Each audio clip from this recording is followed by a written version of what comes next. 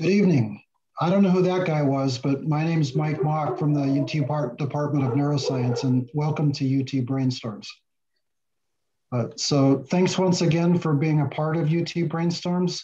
This is our fourth season, and it's our 33rd event, the eighth in this YouTube live format. And so thank you for being here, and thank you for being a part of it.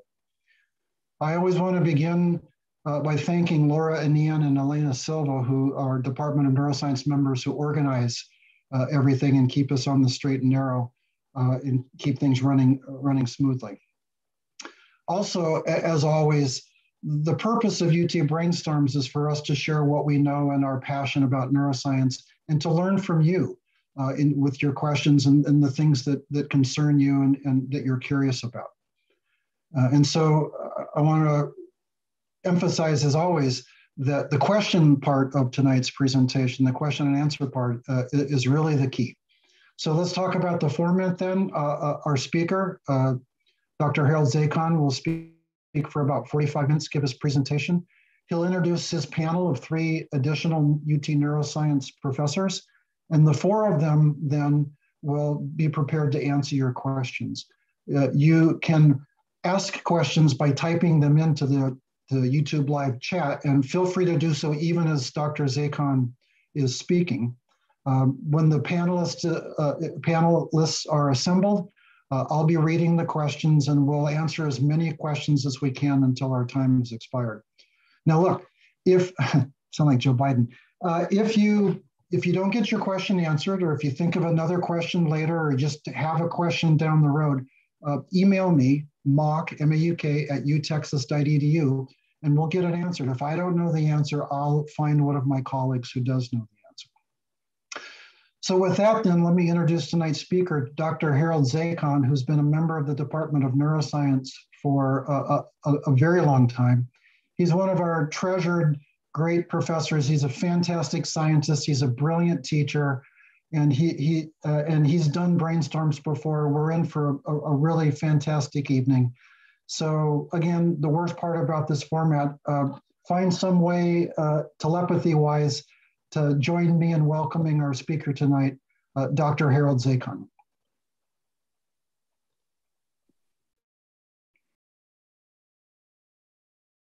Hi, everybody.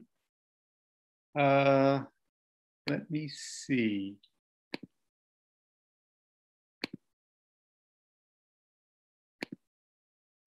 Can you see my video screen? Hello? Can anyone see my screen?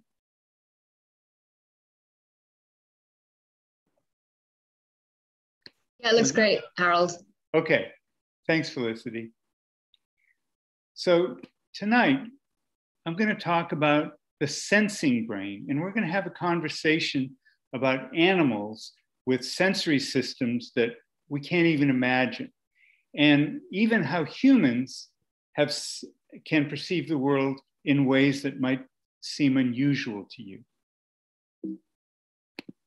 Now, ever since we were kids, probably, we looked at the world around us and said, do you see the world the same way I see the world? I look at this apple, I know what I see. When you look at it, do you see the same thing? And do your pets, your dogs, your cats, your parakeets look at that and see the same thing? So I'm going to show you that animals may sense the world very differently than we humans do, and that even within humans, there's variation in the way we see the world. So the first thing I'd like to say is that we are bombarded with potential stimuli, with stimulus energy all around us, but we just detect a fraction of the stimuli we see. So here, for example, is the electromagnetic spectrum. And these are waves, and we can refer to the waves by their frequency, that is how often they occur, low frequency or very high frequency waves out in this end on the right side. And each wave we can refer to by the wave length. A long wave, for example, going from one peak on one wave to the next one, and that distance is one wavelength. A high frequency wave has a short wavelength. So we can't perceive most of the electromagnetic spectrum, but right in the middle, there's a small area that we call visible light. And I'm not going to get into the details of what the measurements mean, but we know that at this end, electromagnetic radiation at this end we think of as violet, and at this end is red. Now, we refer to the neighboring regions just below the violet as ultraviolet, from the Latin ultra, more than or above, and this is infrared, for the Latin of below. Now, in truth, there is no difference between the properties of the electromagnetic spectrum. Ultraviolet, infrared, visible light, all the same stuff. But because we only perceive a narrow bit through our vision, we categorize ultraviolet and make it seem different, or infrared and make it seem different. Now, if we look at the energy of the sun, actually the amount of energy is given by the height of the peak, and the wavelength is given on this axis. You can see the sun makes some ultraviolet, some visible light, and a lot of infrared. We see the sun's visible light, but we don't get warmed by it. The infrared we don't see, but that is what warms us. So if you look at a heat lamp, we're seeing red light from the red end of the spectrum, and the infrared we feel because we have a completely different kind of sensory receptor, cells that detect sensory stimuli, and those are all over our skin, and those detect heat. Now, living animals emit heat, especially warm-blooded animals, and here's a thermal image of a cat. We can't actually see that, but we have technology that allows us to view or to sense the thermal emissions, the heat, the infrared from objects and living organisms, and convert it into a form where we can see it. We have very sensitive night scopes for doing that. But even more sensitive, snakes have invented, that is, evolved, 2 different times in 2 different groups of snakes, heat thermoscopes, basically ways of detecting heat that are 30 times more sensitive than anything we can make. They take the neurons that are very sparsely localized in our skins, and they concentrate thousands of them in little pits in their face. This is one group of rattlesnakes have done this. An entirely different group of snakes independently evolved pits like this, so they can detect prey at night. If a mouse was a foot or a foot and a half from you in the dark, you wouldn't be able to sense its body heat. These snakes do very well, and that's how they catch their prey at night. Well, that's infrared. What about ultraviolet? Many insects and even some vertebrates see ultraviolet light, but we don't. Bees, for example, and I have to say, if you have any questions about bees, Dr. Felicity Muth is an expert on bee vision and bee senses and all things about bees. So we're lucky to have her tonight. So bees don't see in the red, but they see in the ultraviolet. And they see flowers in a very different way than we do. So, for example, we look at this yellow flower, it's absorbing red and green and blue light. It's not absorbing yellow light, and their yellow light is reflected back to us, and that's why it looks yellow. If, however, we see what the flower looks like under ultraviolet light, the flower has evolved patterns to make patterns in the same way that there are patterns that we see when we look at flowers in the visible light. Here's a flower that is absorbing ultraviolet around here in the petals, but right in the middle is an area that's absorbing the UV and not reflecting it back. It looks very different to a bee. In fact, if we look at a bunch of flowers here under visible light, taken with a regular camera, or we use a special camera that has quartz lenses, because quartz will pass UV light, whereas glass will not, we can see, comparing these flowers, how different they look. And here, some daisies or lazy Susans, and you can see how different they look from us to bees. Bees can see even more things than we can. Bees can see polarized light. So I'm not going to explain how light gets polarized, but the blue sky that may seem uniform to us varies in the amount of polarization and can look dark or light as you look across the sky. Bees can also see polarized light and can navigate their way out to find flowers and back to the hive using polarized light. Even more spectacularly, there are ants that live in the desert in North Africa. They live in a featureless environment. This is an ant's eye view of a landscape. No trees, no nothing, and it's so small, it really wouldn't be able to see much. Yet, when scientists have traced its path, here you can see an ant leaving its nest. It's wandering around, going up, wandering randomly. Finally, it finds food. And it doesn't follow its path back, maybe smelling its odor. It turns around and it makes a direct, efficient, short run back to its nest. It knows exactly where it's going. And the reason is, in part, it can use many cues, but one is it can look up at the sky and it has seen the polarized light pattern, where it started and where it ended, and it knows what direction to walk back. Okay, let's switch from vision to hearing. Here we have the sounds heard by humans. We hear from about, and sound is usually referred to in frequency as opposed to wavelength, but here a 20 hertz sound, that means 20 vibrations a second. If you looked at a speaker, you would see it going back and forth 20 times a second. And here is 20,000 hertz, our high limit, and that would be a speaker moving very quickly. We don't hear in, again, what we artificially call ultrasound, because it's no different from the sound that we do hear, or artificially what we call infrasound, because it's lower than our sense of hearing. We're defining the stimuli by our sensory systems.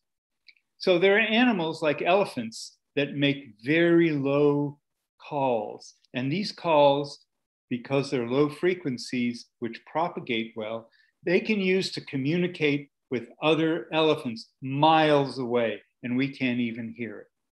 If we think about our pets, we do a little better than they do in low frequencies. They do much better than we do in the ultrasound range. They hear frequencies we can't hear.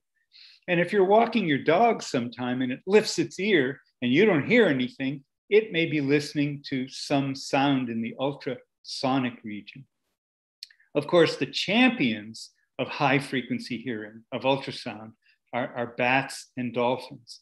And this being Austin, I want to say something about bats. Of course, these are the bats flying out from Congress Street Bridge. So bats use ultrasonic calls, but why? Couldn't they just call in the same frequencies that we use? Well, there's a very good reason. I need to tell you a little bit about physics first. And I should say this analogy of sound, of waves in water is exactly the same as sound waves in air.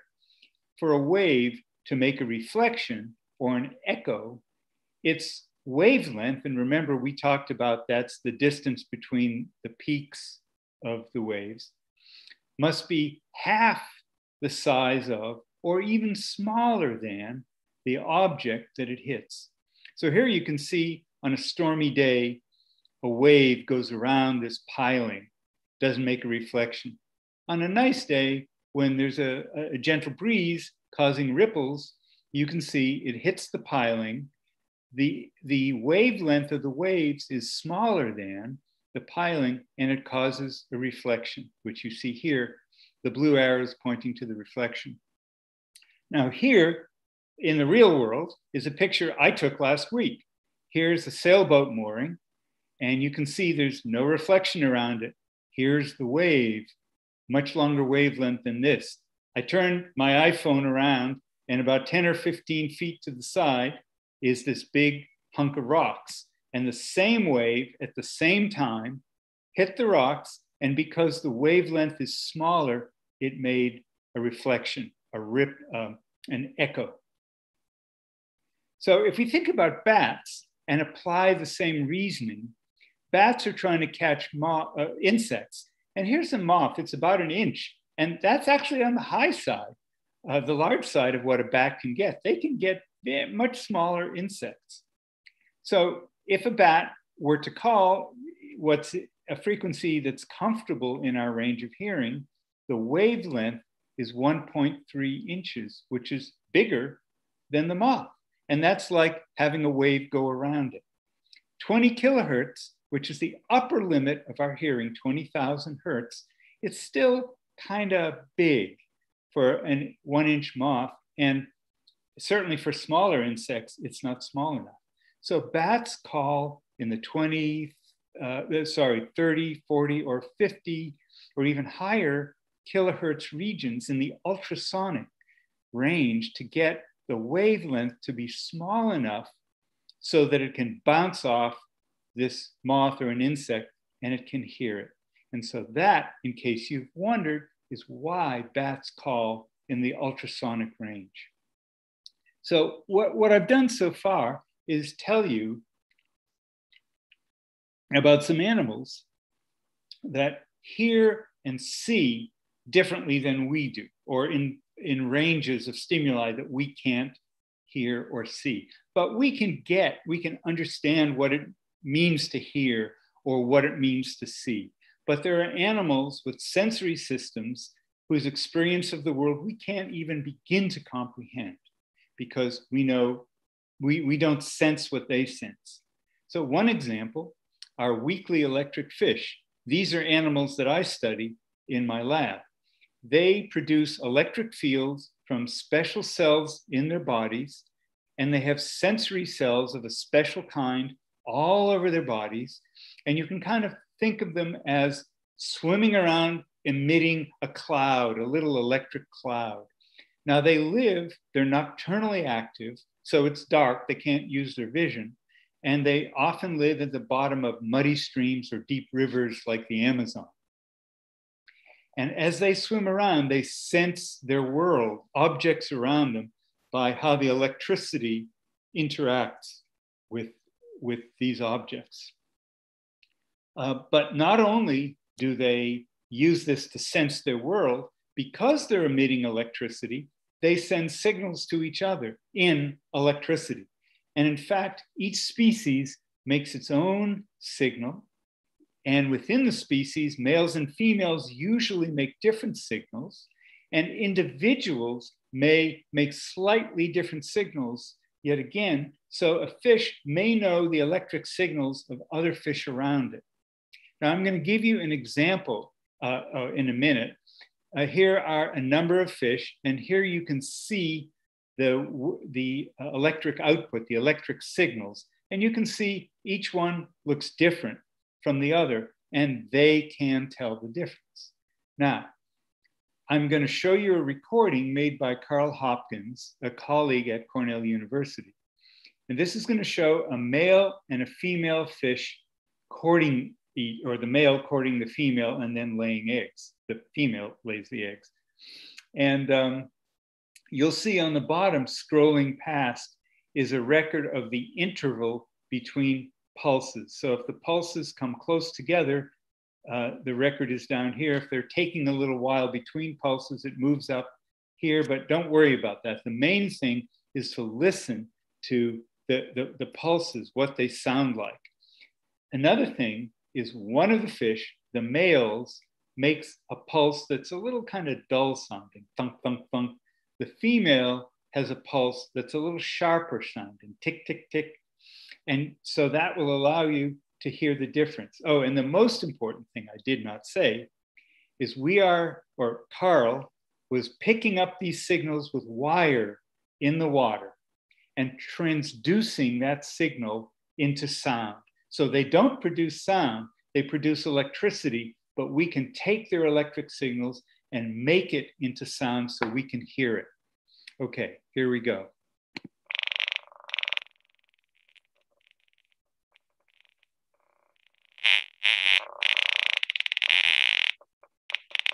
Now she's laying the eggs, she's fertilizing them. Okay, you get the general idea. So that's really weird. How do we even begin to understand what electricity is like? How do we sense it? Even stranger for us is the fact that there are many animals that sense the Earth's magnetic field. I won't get into detail about it, but when you hold a compass, the needle moves north or south, or I mean, it moves to the north, but it doesn't go up or down because we've kept the needle moving in 2 dimensions. But the Earth's magnetic field has another dimension, and that's up and down. And depending on where you are on the Earth, the angle that the magnetic field goes into the Earth varies. So we are lucky to have on our panel John Pierce, who's an expert, among other things, and I'll tell you more about him in a minute, at the end, on magnetic reception. So let me just point out from one of Dr. Pierce's papers, here are some of the animals that sense magnetic fields. It's been known for some time, pigeons, homing pigeons, which can sense a number of other kinds of stimuli and home with these stimuli, can sense magnetic fields from magnetite crystals in their bills. And it's not completely known how they process that information in their brains, but they do. So they can detect the Earth's magnetic fields. Monarch butterflies, which we know so well here, migrating from the Midwest and Texas all the way down to Oaxaca, Mexico, where they overwinter. And then they lay eggs, and the caterpillars emerge and become butterflies, and they fly north again without ever having been on that pathway. They know exactly where to go, north or south. And they, it turns out, have magnetic receptors in their antennae that help guide them.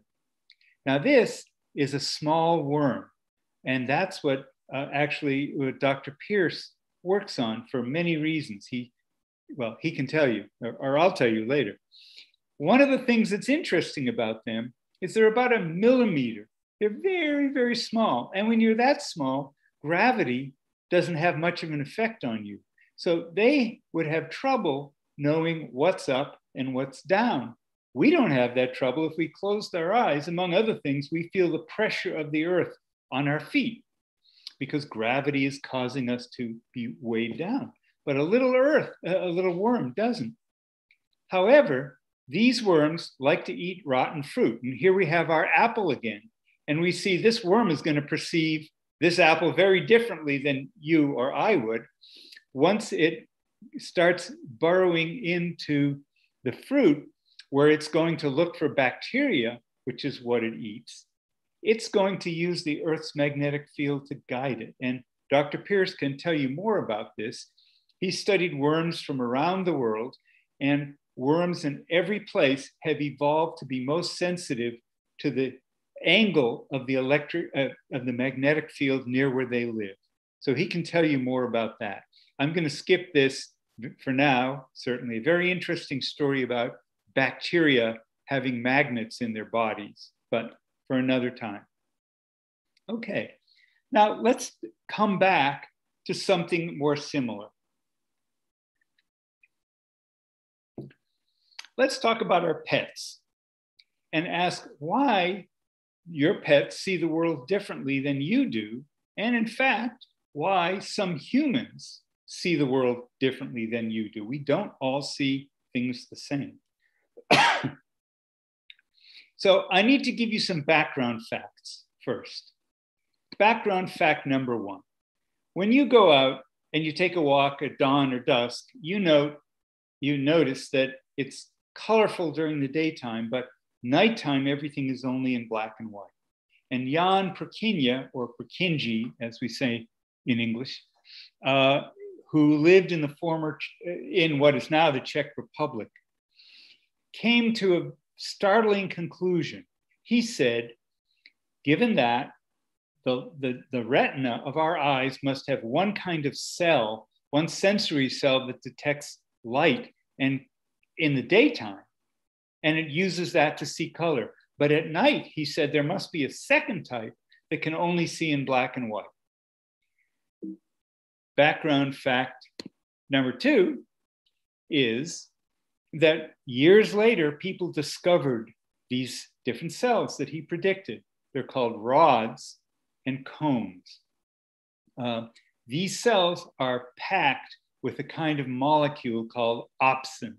And opsins are the first step in the visual pathway. They absorb light. And then a bunch of things happen that results in vision.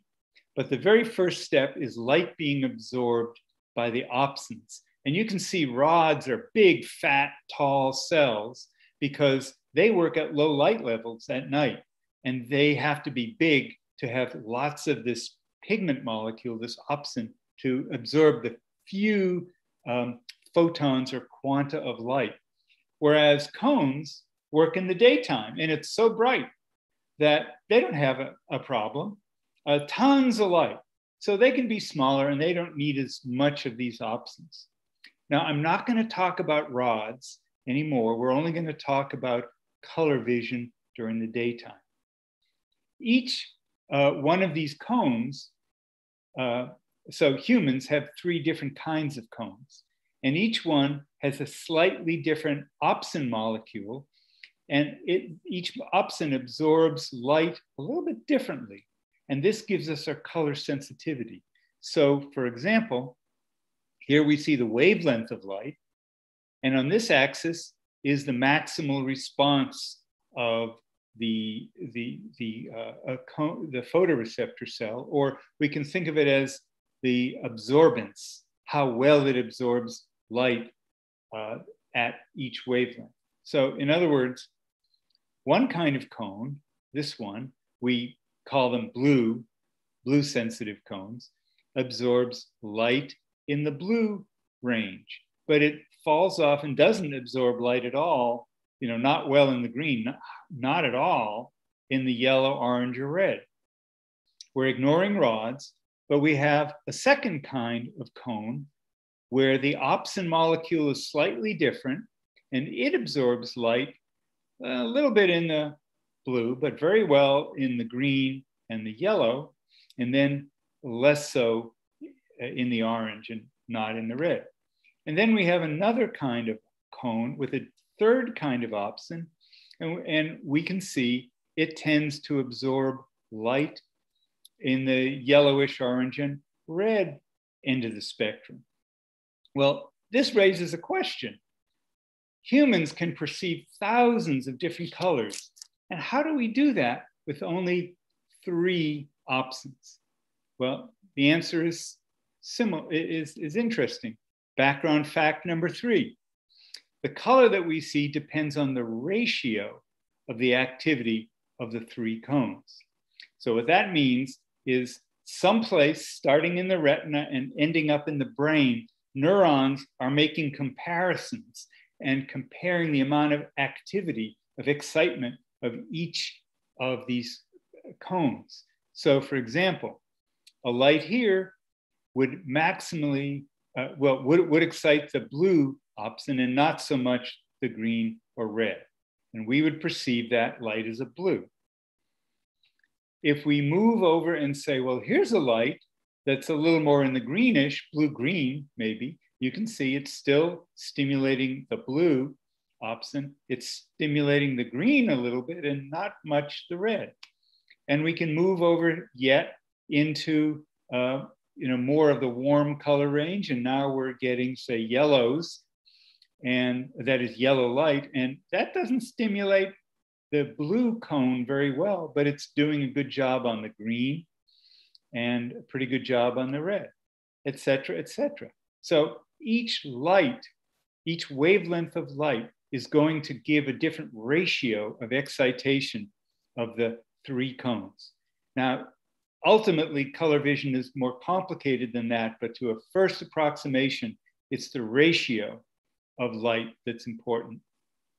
Now I'm going to tell you another background fact that's going to seem like it's out of the blue. Background fact number 4.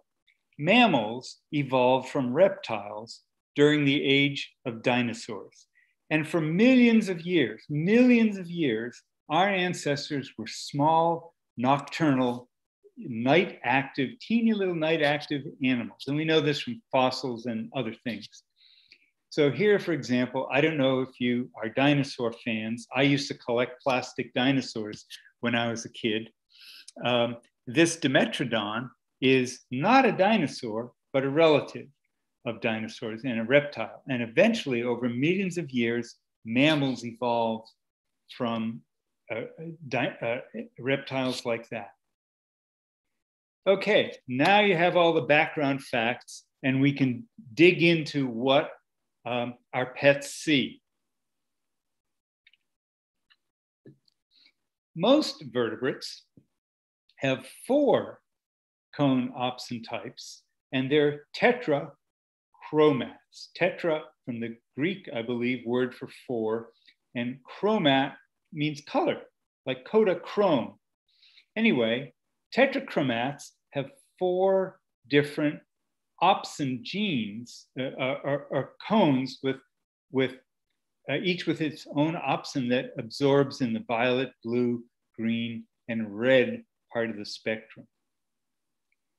Now, remember, I told you that, I didn't tell you.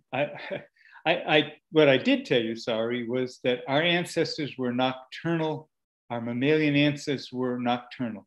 And we know that during their long night, they lost 2 genes for opsins. So each of these opsins, like every other protein in your body, is encoded by a gene somewhere in your genome. And if a gene gets a mutation, and that's a bad thing, then that animal may just die or not leave babies behind. But sometimes actually having a disrupted gene can be a good thing. So, and eventually more and more mutations can occur. And then eventually through mechanisms we can't really talk about, that gene is lost from the chromosomes.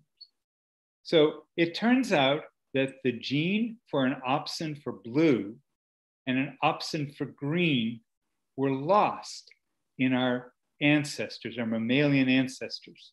So you might say, well, how could that be good? Well, there is an advantage. If when they lost genes for opsins, they had 2 fewer kinds of cones. The extra space was taken up by more rods, and more rods resulted in better night vision. And if you're a nocturnal animal, better night vision is a big advantage. So they didn't need all those cones during the daytime. This improved their night vision.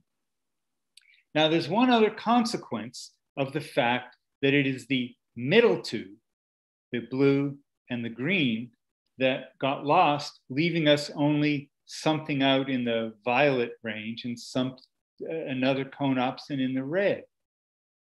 Now, I'm going to use pets, your dog, those of you who have a dog, as an example for what mammalian vision in general, most mammals, is like.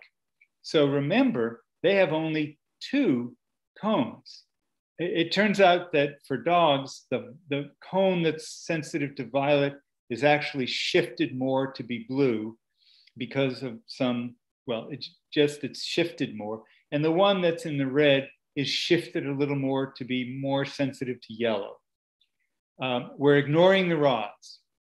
Now notice, because the two cones in the middle, I'm going back now, in the middle are gone, there's very little overlap in the spectrum of colors. And since the brain uses ratios, there's only a very small region where it can compare. So whereas we see all these colors of the spectrum, your dogs and most mammals see, well, let's say your dogs see mostly violet to bluish without much differentiation, a little region of maybe green here and a lot of yellowish, and they don't distinguish between orange and red, etc. In fact, if we wanted to see what a dog sees, here's an image. This is mostly with, as you can see, red, orange, yellows, greens, very colorful. But a dog is not colorblind, but you can see it has a very flat sense of color. You can see a little bit of green here. So they're not colorblind, but they don't see color well. So they are what we call dichromats, di for two. They have two opsins, so they have dichromatic color vision, and that's not very good. So that raises the question, okay, we humans have trichromatic color vision. We have three opsins. Where did the extra opsin come from? So now I need to tell you a little bit about genetics. Imagine that this rectangle is a chromosome. And on that chromosome is a gene for the opsin that's sensitive to blue. On another chromosome happens to be an X chromosome, and we'll come back to that later. It's very important in our story. But for now, just think about, here's a chromosome, and on that other chromosome, there's a gene for the red sensitive opsin.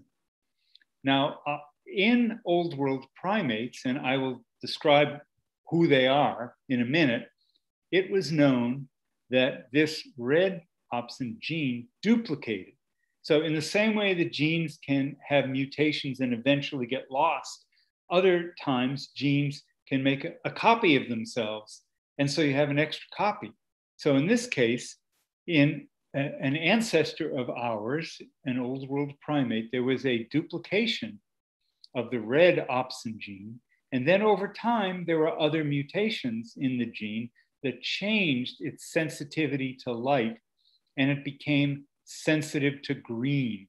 So now this is how humans have a blue, red, and green opsin gene, how we have trichromatic vision with three colors.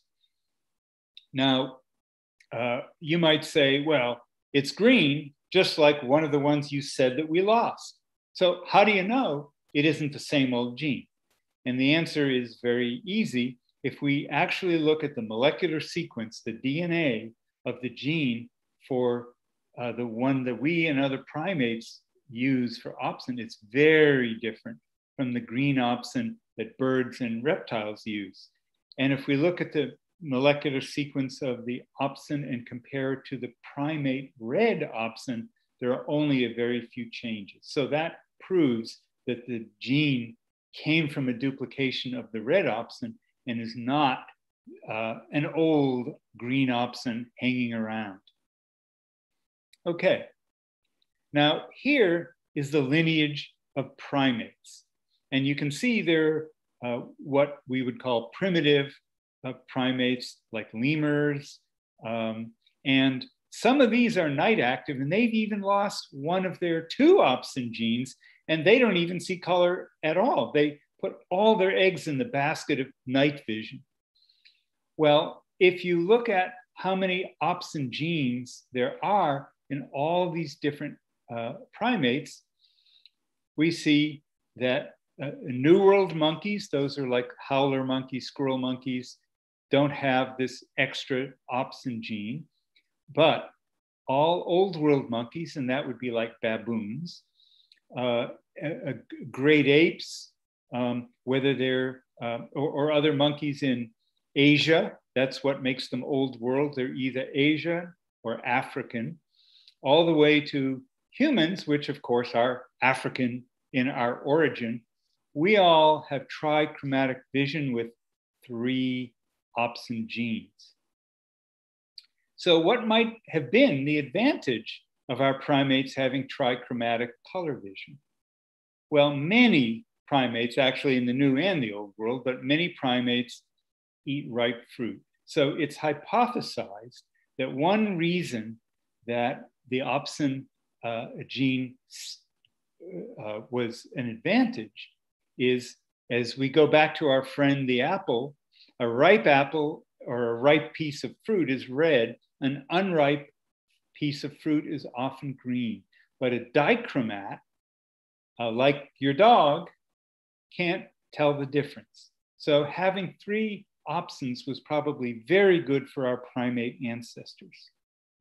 Now, we also know that we can have mutations in our red or green opsin genes, and that happens, when that happens, we often call it color blindness.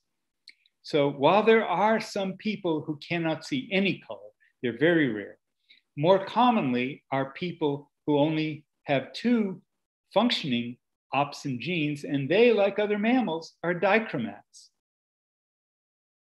So if we go back to the chromosomes, one thing to point out, if the gene for the red opsin is disrupted, is mutant, and a person, and I can say most likely a man, and you'll see why in a minute, has only a blue opsin and a green opsin, he's going to see as a dichromat, but the ratio of the 2 opsins will be a little different than another man who has a mutation in the green opsin. He will have only these 2. And because they absorb, the green and the red absorb different lights, different wavelengths, each one of these people, while we call them both colorblind, will see the world a little bit differently from each other, and those of us who have 3 opsins. Now, here's where we get to the sex chromosomes. So males, as you know, are XY. We get the X chromosome from our mothers and the Y chromosome from our fathers. So if the red opsin gene is mutant, let's say this male gets a mutant gene from his mother or has his own mutation that knocks it out, he's going to be colorblind. But females have something very interesting. This little guy flipping a coin reminds us that because women have 2 X chromosomes during development, each cell in a woman's body, as she develops, picks one of those X chromosomes to use and bundles the other one up. So it's only using one of the X's, but that's a random process. So half of her cells in her body will have 1 X chromosome, the other half will have the other X chromosome. So as far as the cones go, she will have a cone opsin with blue. She will have a cone opsin with the green, and she will have a cone opsin with the red. And even though only half of her red cones are functional, that's enough to give us color vision. So that's why women rarely are colorblind. So I'd like to talk about a slightly different scenario. Sometimes a mutation can not get rid of the gene entirely, but alter the wavelength of light that it can sense. So here is someone with a blue opsin, a green opsin gene, and I'm just saying for the sake of argument, maybe the green opsin no longer detects green, but it's most sensitive to, burnt orange. And I know there are probably people out there who only have burnt orange receptors in your retinas. At any rate, if we ask what happens in the 2 sexes, If it happens in a male, they're still a trichromat. They would see differently. They would see color differently because the amount, the spectrum of light that this opsin encoded by this gene would see is different. It's not green, it's orangey. So the nature of the color would look different. Their color sensitivity would be shifted, but they are still trichromats. However, females give us a very interesting possibility. If this woman were the daughter of this man, she might have inherited his, she would have inherited his X chromosome with this altered gene. And from her mother, she would get a normal X chromosome. So she has 1 blue, green, and red opsins, but now she would have a new opsin. She would have 4 opsins. She could be a tetrachromat. And in fact, vision scientists have searched for such women, and it's difficult to find them, and you need rigorous testing. Some of you may have seen something like this you could do on a computer. You can't. We can talk about that later. You can't do it on a computer. But it is rare, but some women are bona fide tetrachromats, and they are capable of seeing thousands more color than the rest of us. So I'll just show you one example. Here's a woman rigorously studied, and she has blue, green, and red, but an extra opsin that falls between these, and that gives her 4 opsins to compare in a ratio and gives her an enhanced, extended view of color vision. Now, there's one last woman I'd like to share with you. She's the most famous tetrachromat. She's an artist living in San Diego. Her name is Concetta Antico. And she grew up being a painter, obsessed with color and light. She didn't know she was a tetrachromat, because how can you know? You don't know what other people see. You only know what you see. Eventually, she was tested. I'm not sure of the story. We may have a visitor in the audience who's an expert on tetrachromatism, and if she joined us tonight, she may be able to tell us more about it. But here are her paintings, which she painted as a tetrachromat, but we can only see as a trichromat. So we don't even know, we can't even begin to understand how she sees the world or how she is painting. So just to sum up, I wanted to give you the idea that we perceive a limited range of all the stimuli that impinge on our senses, and that different species have evolved to detect different kinds of stimuli, in many cases, stimuli we can't even begin to imagine. And this depends on their evolutionary needs, on their ecology.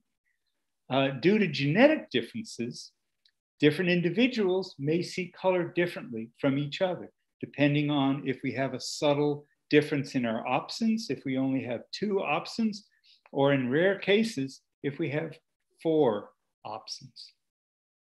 So I would like to just wrap up and give some thanks. Thanks to the National Science Foundation for funding my research. Thanks to the University of Texas for being such an amazing institution and a great place to work. Thanks in advance to our panelists, Felicity Muth, Ian Nauhaus, and John Pierce. And thanks also to Mike, Laura, and Elena for organizing this. And one more thanks. Thanks to all of you for tuning in. Thank you very much.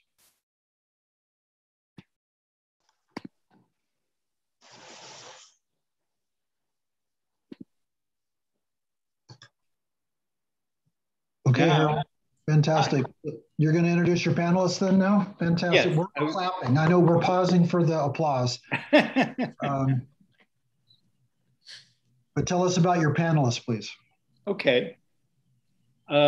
you can see our panelists. So I mentioned Dr. Muth first.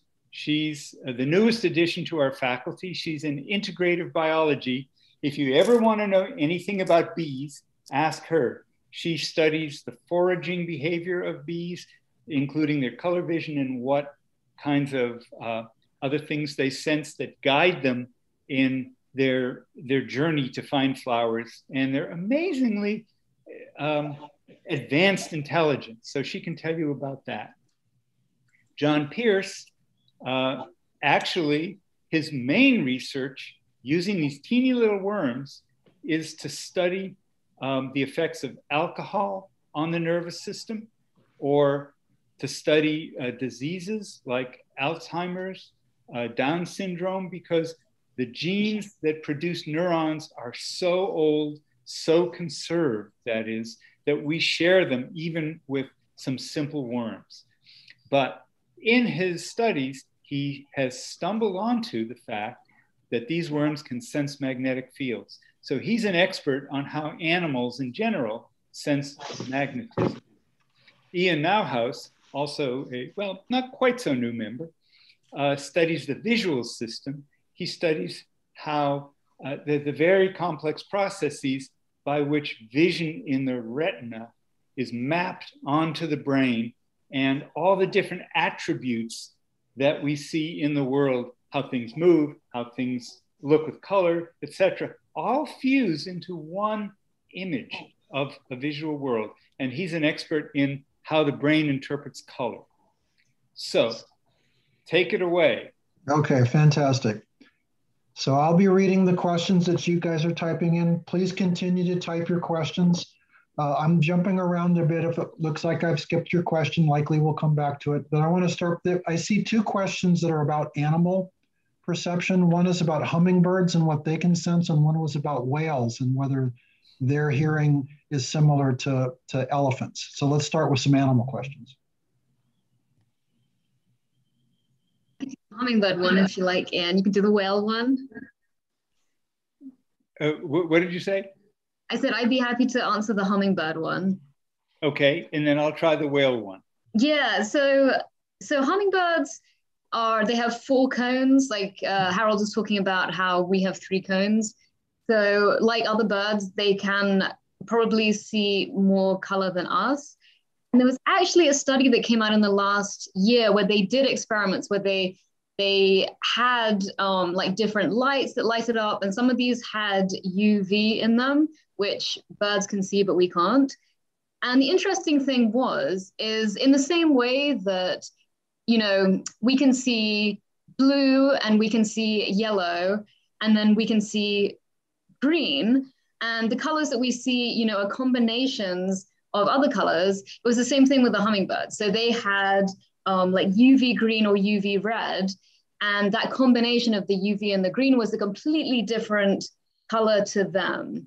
And so what this study showed was that, yeah, they can see all these colors that we can't see. Great. As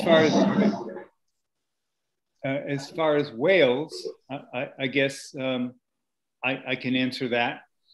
So whales also use high frequency calls for, and porpoises, etc., the dolphins, for detecting prey in the same way that bats do. They use high frequencies and they bounce back, and with the echoes, essentially it's sonar. They are picking up echoes from the prey, and that's how they detect them. But they can also make sounds in very low frequency or audible ranges. And you may have read that humpback whales have individual songs, and they can communicate with each other for, in many cases, hundreds of miles. And the reason is sound waves are 4 times longer in water than they are in air. So that gives you, you know, for the same frequency of sound, it's 4 times further away. So any distance that, let's say, we can communicate with a particular frequency, underwater, that will go 4 times faster. So the long and short of it is they also echolocate like bats, and some species use low frequency, long distance communication to keep in touch with each other. Great. So let's go right to the challenging questions. We've got 2 that are more philosophical. One from Andrea wants to know whether snakes see heat or feel it. And Joe wants to know how we can tell that if what she perceives as green is what other people perceive as green. Well, how about if I take the snake question, and then I would suggest maybe Ian could take the other question about human perception. You can give it a shot, yeah. Okay, so as far as the snakes go, that's a very interesting question. They may feel, I don't know, not being a snake, whether they feel it or see it. Now, one thing that I should tell you is there's a certain part of our brain in an area called the midbrain that gets different sensory inputs, and those form maps. And so, for example, our visual map that we make of the world is encoded by neurons in this area. The auditory map that we make of the world, and that's another whole question, how we can map out a whole world with only 2 ears. But at any rate, the auditory map is right below the visual map, and the body map is right below that in our brains, or in most animals, like a rat's brain. And those maps are in register, so the same point in space is mapped in the 3 different domains: vision, auditory, and body. Infrared receptors in snakes is mapped there too. And so their map of space, what's around them, is the mouse to the right of them or the left of them, is also forms a map. And so I don't know what it feels like, but it's integrated with their other sensory systems. And I'll just say one thing, as far as we are talking about integration, we're talking about different senses, and yet we perceive one world, one experience. And the one big question in neuroscience is, how do our different sensory systems all blend together to give us an experience of one world? Ian, you're on. Well, thanks, Harold. Let me just kind of follow up on that real quick. So do the snakes have a focusing mechanism to map the heat spatially so that it can be mapped spatially in the brain? They don't have a lens like we do, but I'm sure you're familiar with the fact that there are some, if you look at eyes of different animals, some animals have very simple eyes. Some animals have complex eyes with lenses and pupils and all of that. There's a kind of eye called the pinhole camera. It's very simple, and it can map out space. Well, the infrared receptors are kind of like that.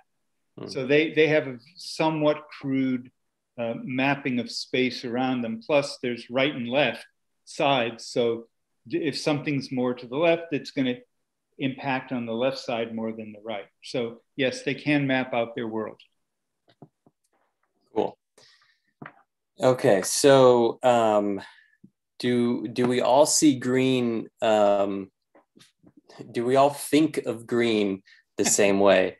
I don't believe anybody knows the answer to that question. That's why I gave it to you.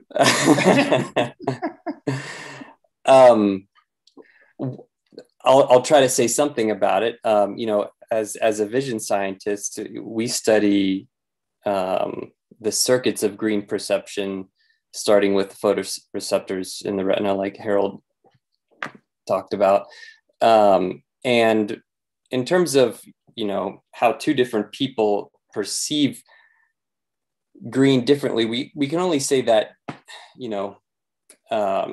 one person has the same, 2 different people have the same or very similar mechanisms in their eye that create neurons downstream that respond to green. So we have two different people will have very similar circuitry that creates green sensitive neurons downstream in the cortex, for example. Everybody's cortex is different. So, a green flower is going to create a different wave of activity downstream in the cortex from the next person. So it's quite possible that what you see as green is going to be different from another person's, but at the front end, which is to say in the retina, you have circuits that create green selective neurons that discriminate from red specifically. But beyond that, we really don't know. Can I just clarify, Ian, you mean like slightly different, right? Like it's probably not going to be dramatically different, people's classification of green, for example? Yeah, well, I guess the way I interpreted the question was, are you, like, if I see green, does it also look green to the next person? Like what I'm thinking of as green, not do I see slight, am I able to discriminate one type of green from another differently than another person? The latter is definitely going to change across people, right? But the former is the more philosophical one that we don't know. Would that relate to that brown gold dress illusion, where for some people Right. interpret it differently depending on the surrounding colors? Ian, what do you think? I don't know if people are familiar with this. They could Google, what's the color of the dress? I forgot. Brown and blue.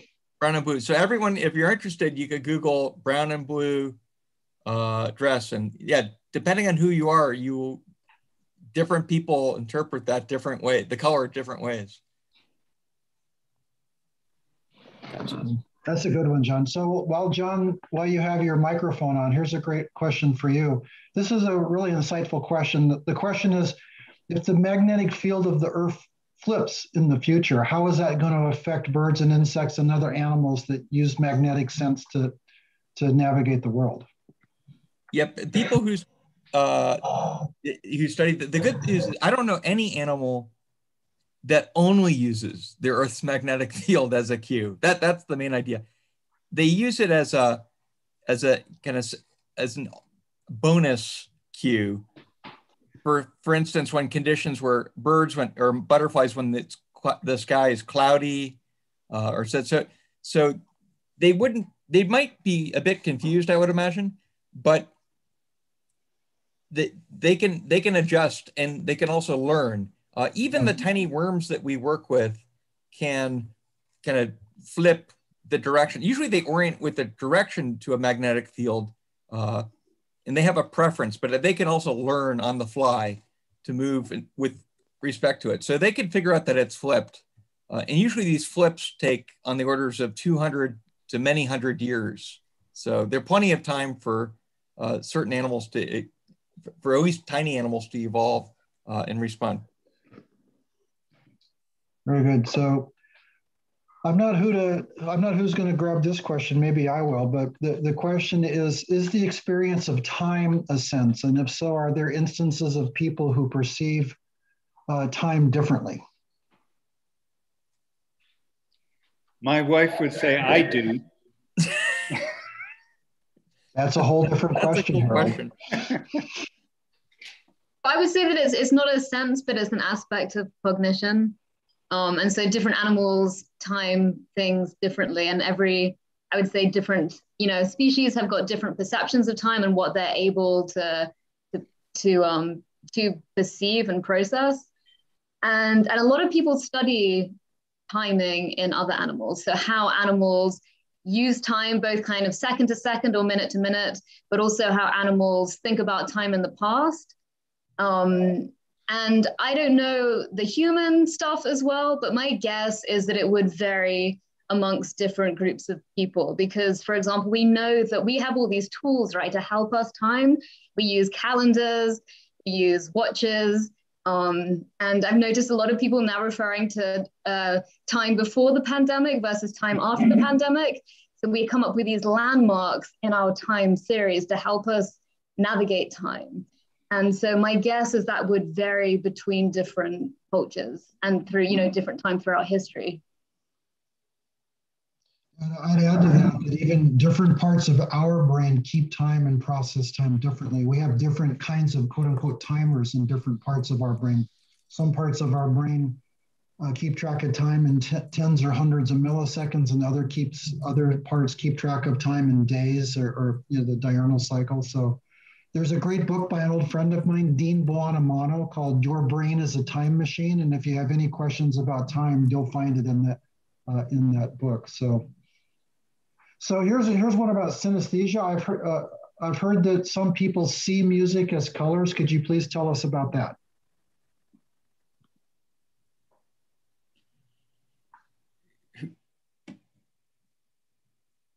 I could if no one else wants to answer this. Okay, I don't know much about this, but I know that it is true that there are people who see music perceive music as colors. I mean, one example, there was a Russian composer, Alexander Scriabin, and he composed music for an instrument that he could only imagine. And that was a keyboard that went to like a pipe organs where each tube lit up a different color. And for him, the music had color.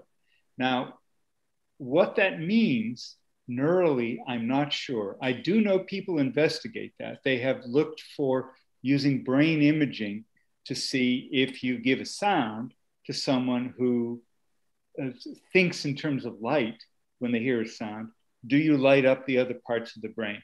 I honestly don't know the answer to that, but I can tell you this is an active area of research in humans. And we could, if you send an email and you want to learn more, we could look it up and,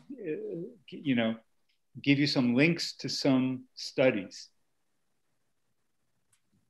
Yeah, I've met some people with these conditions, and also I have a large educational outreach program with people with autism, and many of them will experience this too. So I mean that the simple way to explain this might be that there's wiring differences in people with these conditions. They might see like the number 8 and they'll just see it red, and it's kind of, it's really crazy to hear the combinations. And it's interesting when you meet people like this, because they can use it to their advantage to improve their memory, make it easier for them to remember certain things because they associate it with colors or sounds even, sometimes feelings. And I think the simple idea is that in parts of our brain, there might be a different wiring, and then you get these interesting associations.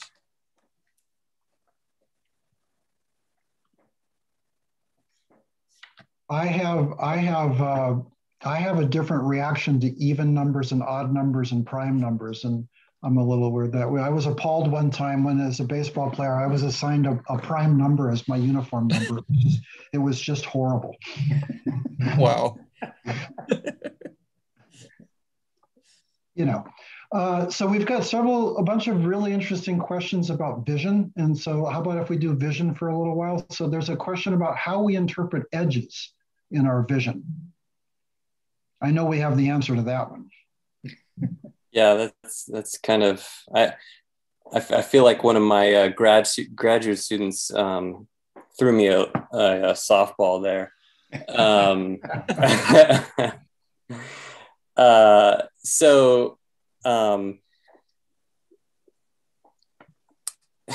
But of course I'm having a difficult time articulating it because it's too easy, right?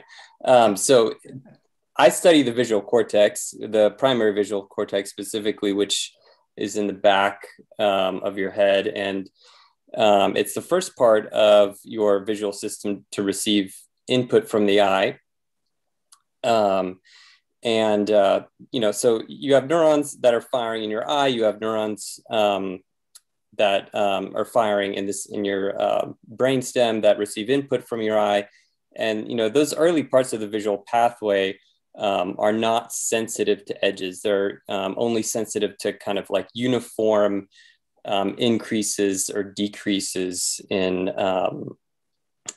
light intensity, or to uniform changes in color, for example.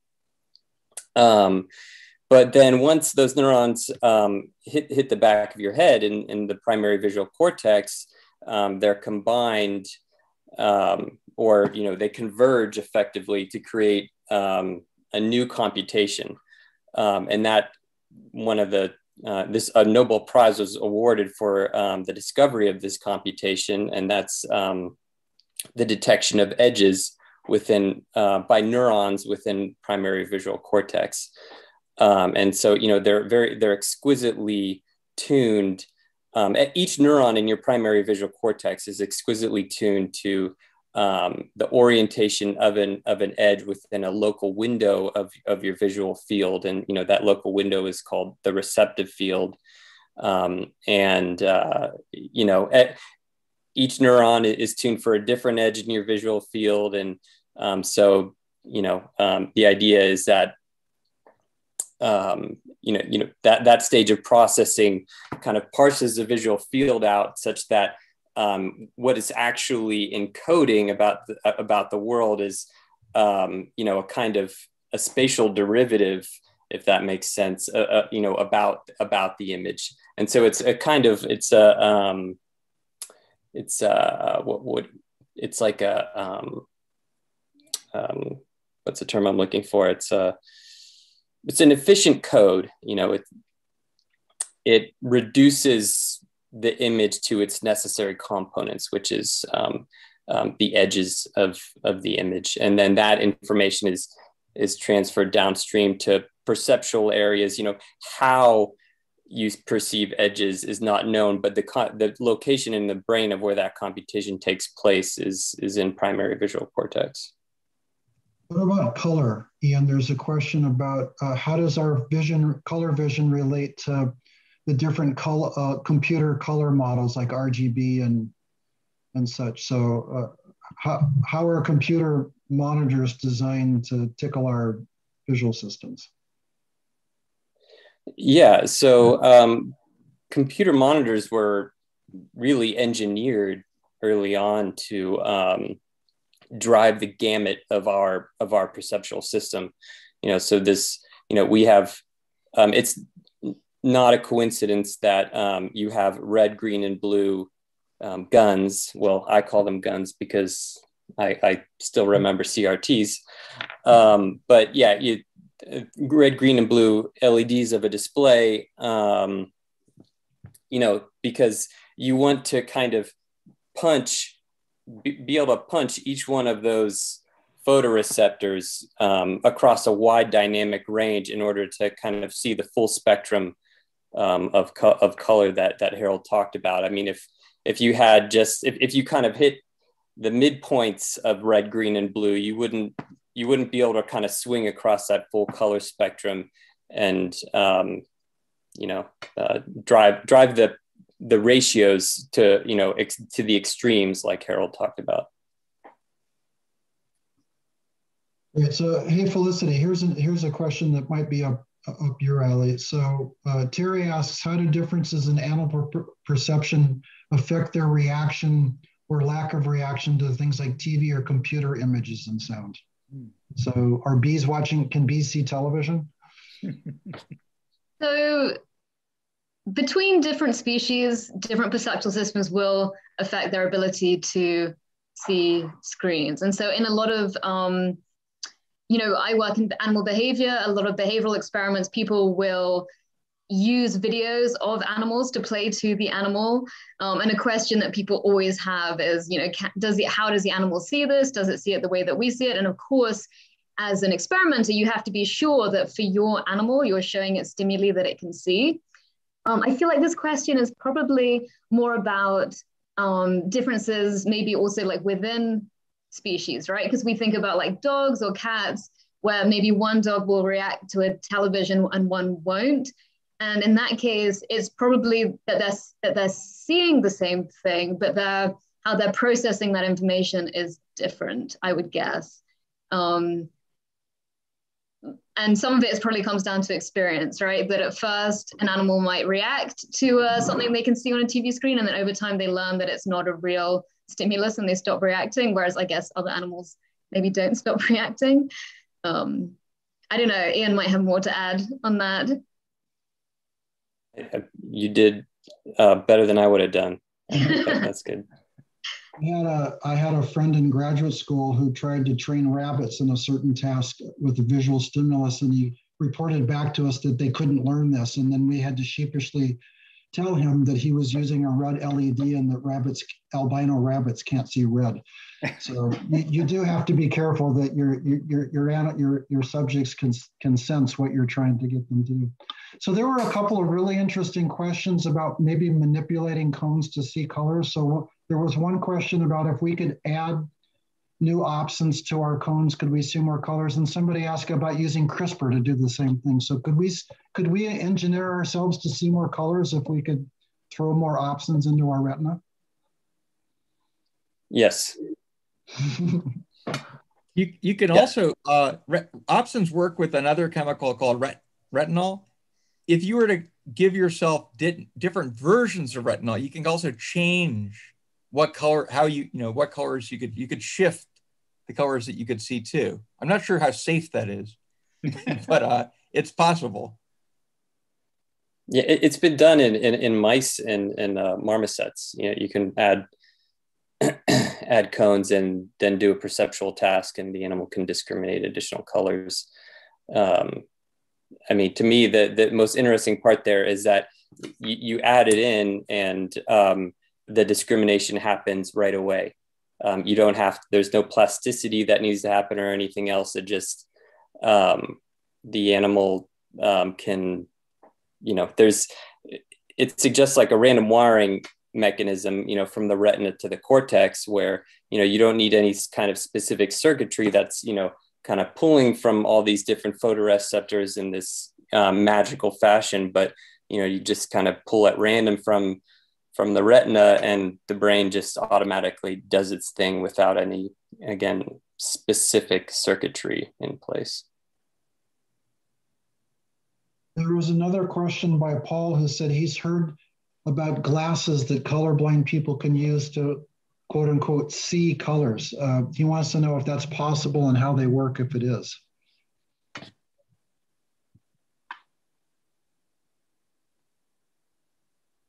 I suspect it's a little bit like Harold's pictures of us imagining what bees see because they can sense ultraviolet and such, but it's sort of mapping those other colors onto colors that we can see and sort of pretending like that's what they see. So from what I understand, they don't let you see new colors that you wouldn't be able to see otherwise, but they increase the contrast.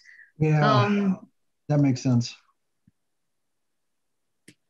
Yeah, I don't see intuitively a way that you could increase you could broaden the range of colors. You could just kind of, alter that, by adding a cone, you add an extra dimension of color whenever you, but, without having that extra sensor in there, there's no way to add that extra dimension. I don't see how just glasses could do that for you.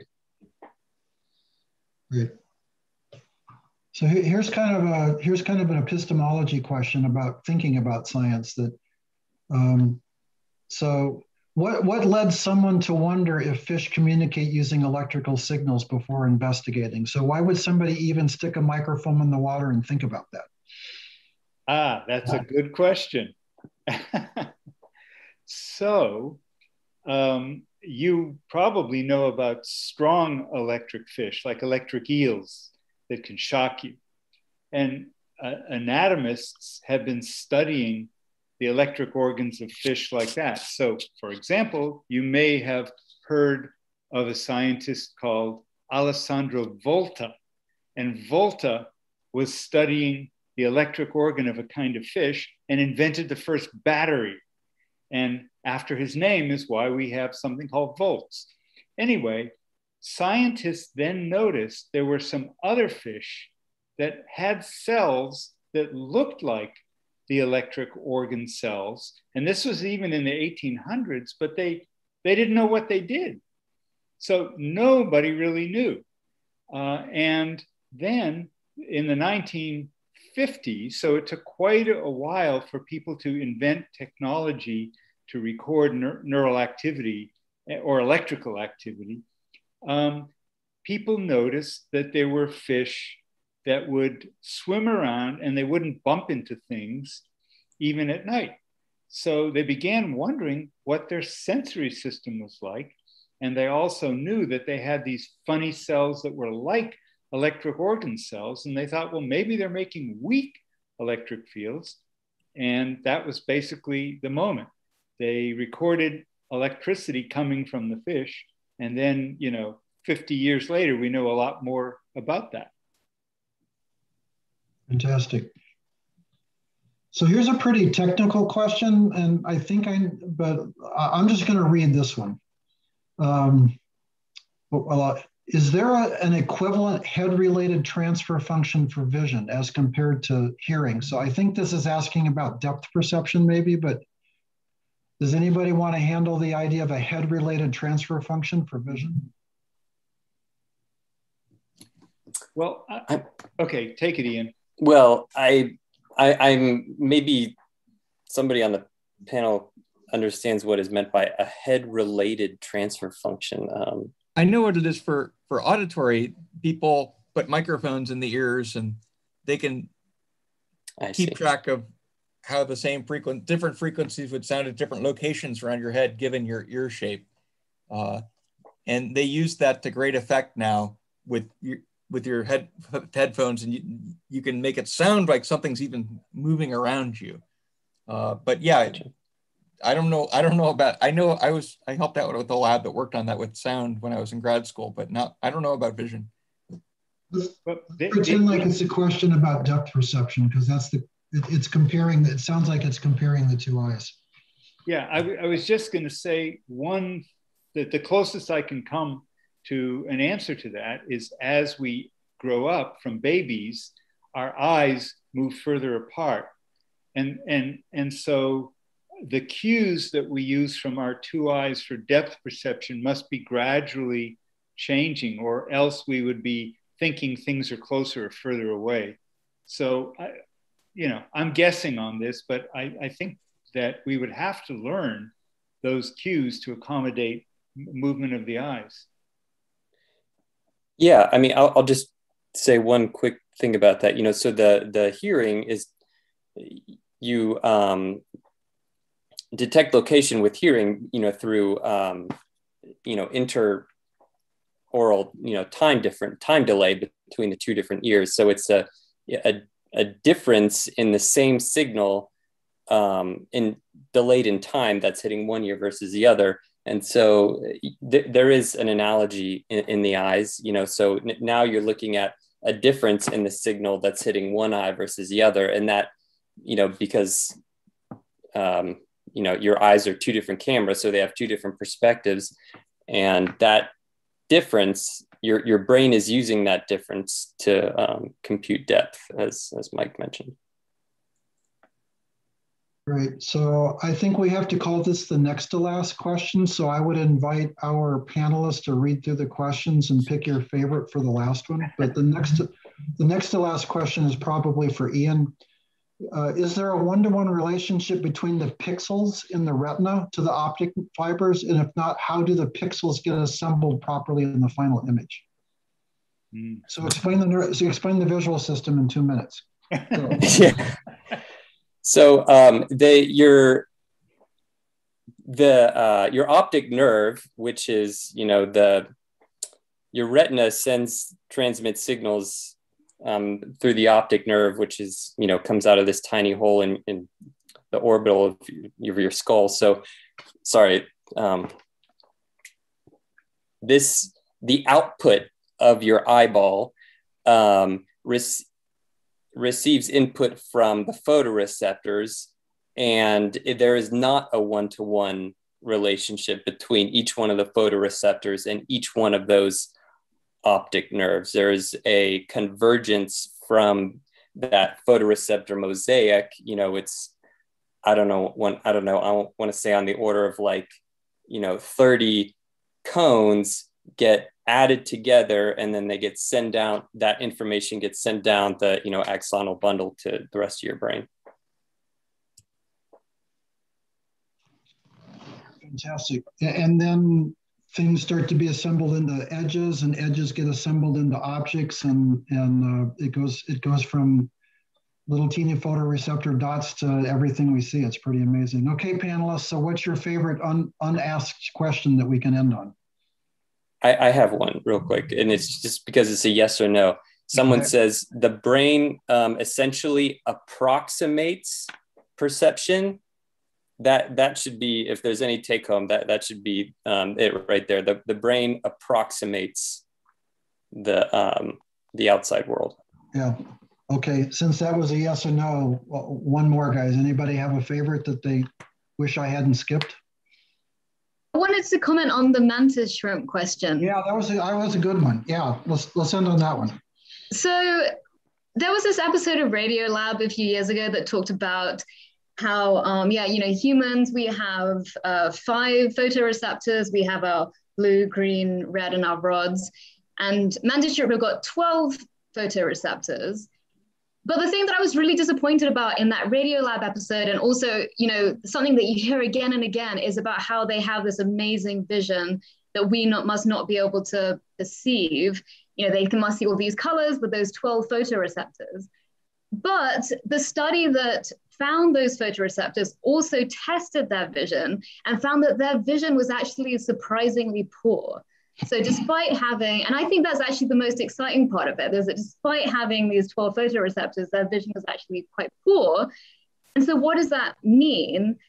Well, it means that their vision is actually, the way that it is put together is probably dramatically different to how our vision is put together. And one of these people might be able to tell you more about that, but that was the take home that I thought was really cool. And I was kind of disappointed that the Radio Lab episode didn't go with. Fantastic. Well, that's brilliant. Let's end on that. So this is always the disappointing part of doing this on YouTube Live. I want our Harold and our panelists to imagine everybody giving a great round of applause. You certainly deserve it. And I know we've had comments about how much they have enjoyed this. And one person even asked if we would do a whole series on this topic. So obviously it's been a good night. So thank you, Harold, for your great talk. Felicity, Ian, and John, thank you. Fantastic. Laura and Elena, thanks for organizing. So just want to remind you that there's a Brainstorms coming up in April. And we'll elbow our colleague to commit to a title here shortly.